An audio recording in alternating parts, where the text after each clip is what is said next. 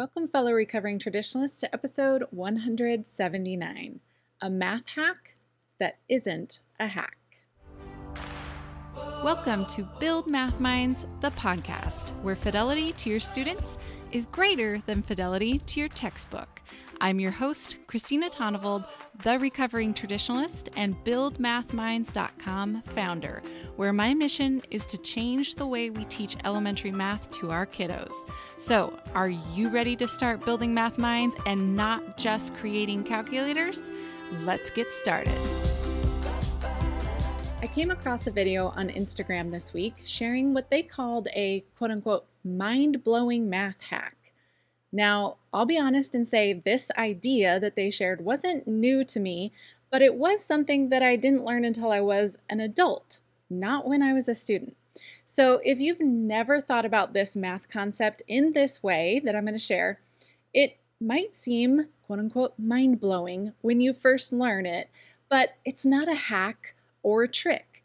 It's rooted in a property of mathematics, and everyone should know about it and understand why it works. So here's the idea.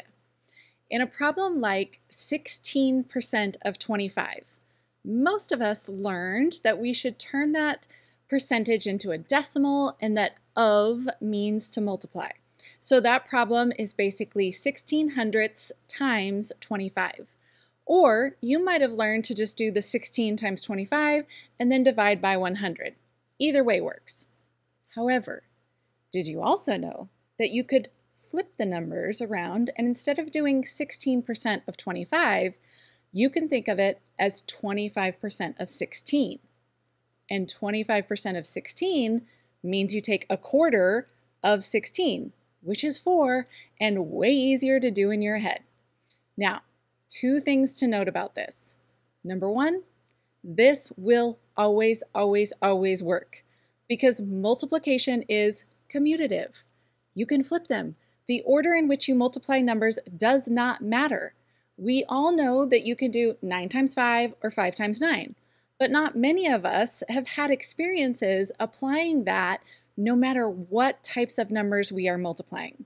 Okay? So number two is that even though this always works, it actually doesn't make sense to use it all the time. There are some hacks or tricks, whatever you want to call them, that only mathematically work some of the time. And so we discourage the use of them because they are just tricks that stop working. For example, the whole multiplying by nines trick where you teach students to use their fingers, I'm not even going to show it because it is only a trick. So if you don't know it, don't worry about it. But it only works for multiplying 9 times another single digit. It doesn't work when you have to do 9 times 17.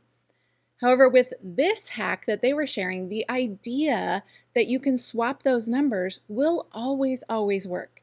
You can always flip the numbers around and you will get the same answer. But you may not want to.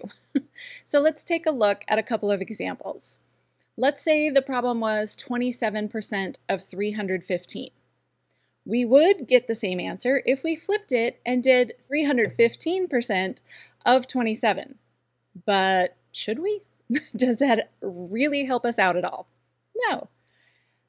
How about if we needed to find 27% of 50? Thinking about it as 50% of 27 would be more helpful.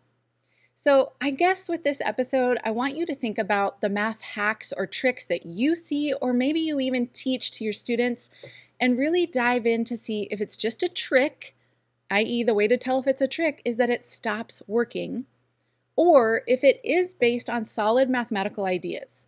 If it's based on solid mathematical ideas, then spend time investigating with your students. Have them investigate and find out if it will always work. And then, should we always use it? And if not, when does it actually make sense to use it? And my final thought on this video was that it was a reminder of how often mathematical ideas do not get connected for students. This quote-unquote hack seems mind-blowing because problems where you are finding percent of were not connected to the basic ideas of multiplication for you. In every math concept, we should be helping students see how it connects to the mathematical concepts they already know. The more connections we can help students build, the more mathematics makes sense, and it isn't seen as magical tricks and hacks. All right, my fellow recovering traditionalists, until next week, keep building math minds.